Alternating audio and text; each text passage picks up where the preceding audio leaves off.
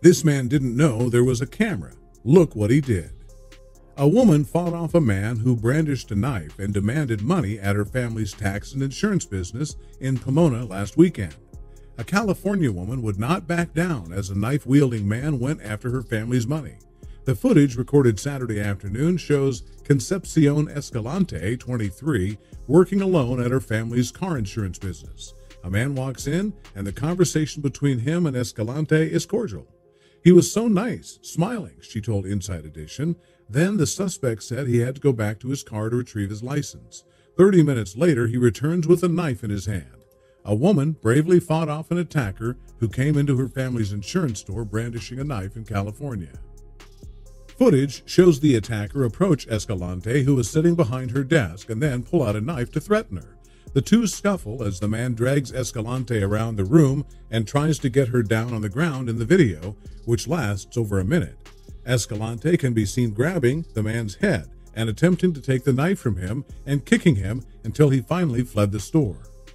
Escalante said he turned violent when he observed money under her computer screen and took out a knife from his pocket. She told KTLA, "He originally walked in so nice. He left and I helped one or two customers." Concepcion Escalante, 23, was working alone Saturday at Ale Insurance Service in Pomona when that man entered her family's business and tried to steal the cash from her desk.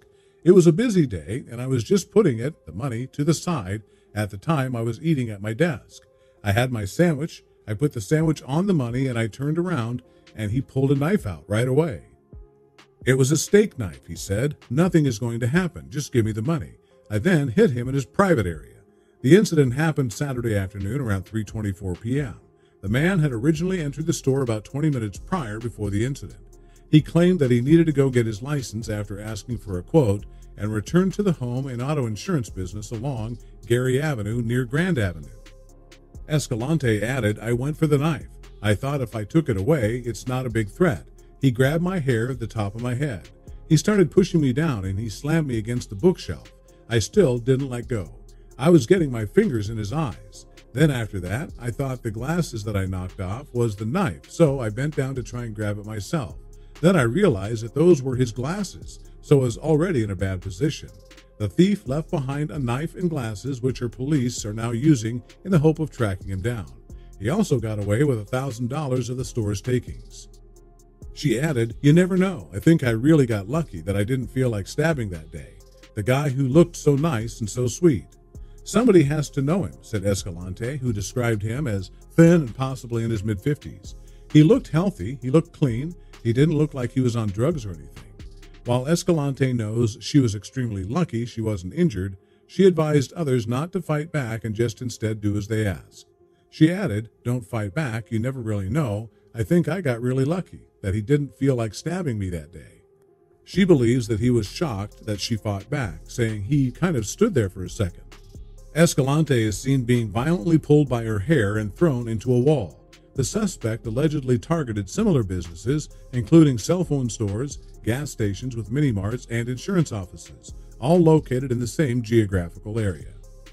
At least one of the incidents was caught on camera. The robbery was reported August 31st at a tax and insurance business along Gary Avenue near Grand Avenue.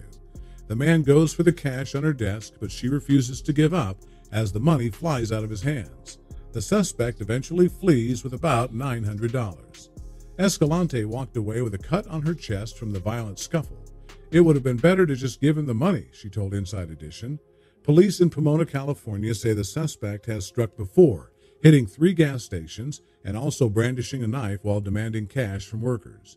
Detectives told Escalante they believe the suspect is the same man who also robbed a liquor store and another business Saturday before coming to her family's business. The same man is believed to be responsible for a series of armed robberies and robbery attempts in the area, including robberies at 3 local gas stations, the Pomona Police Department said via social media. Police further described the robber as a Latino man of about 40 years old, about 5 foot 6 inches tall and 150 pounds, with brown hair, brown eyes, and a mustache. He's been seen wearing blue jeans, dark or gray tennis shoes, baseball caps, and straw hats during the crime.